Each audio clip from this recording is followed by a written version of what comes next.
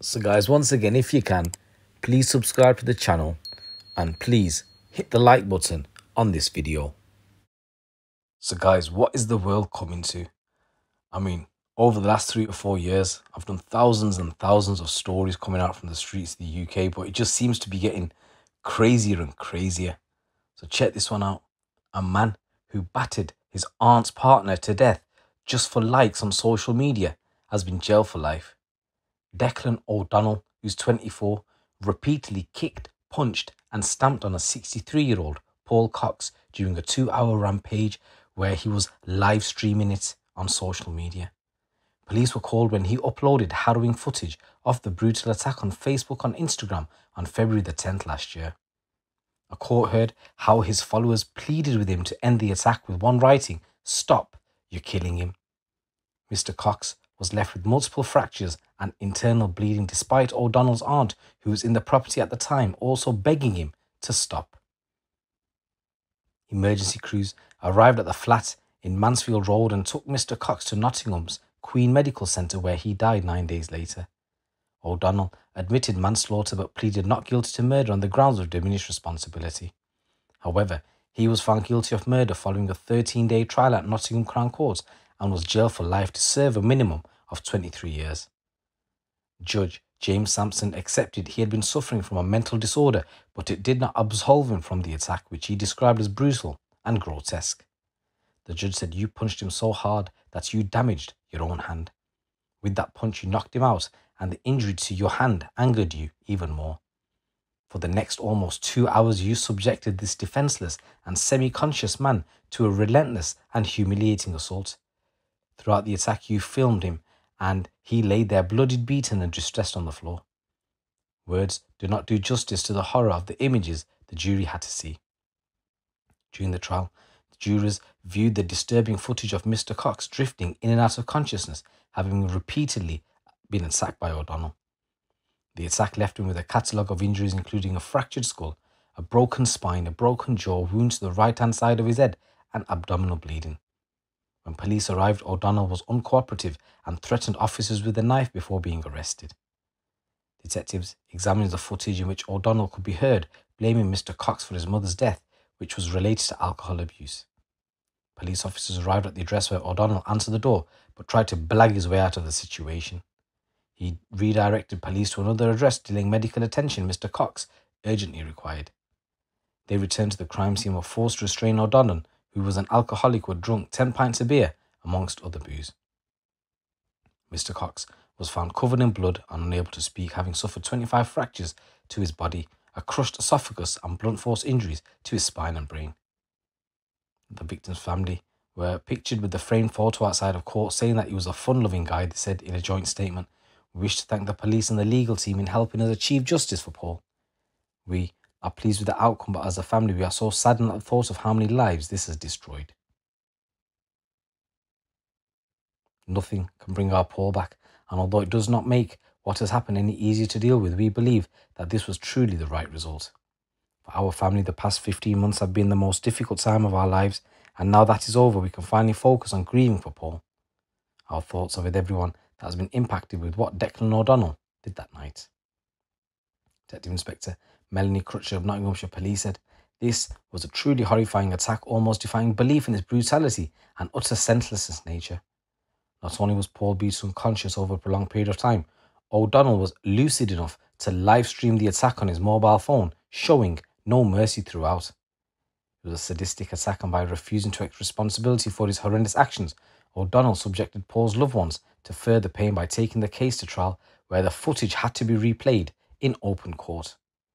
Today's sentence will not bring Paul back, but it does mean that O'Donnell will spend a considerable part of his life behind bars, and I hope this gives his family some comfort.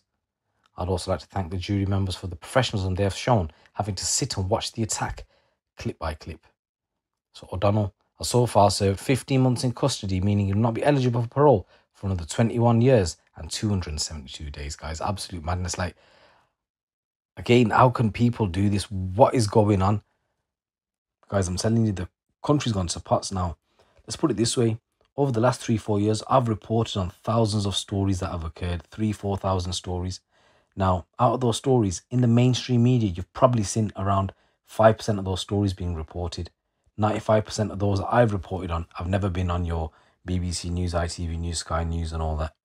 Now, the amount of violent crime that I'm seeing happening on the streets of the UK, I'm probably only able to report on 1-2% of those stories. The rest go unreported.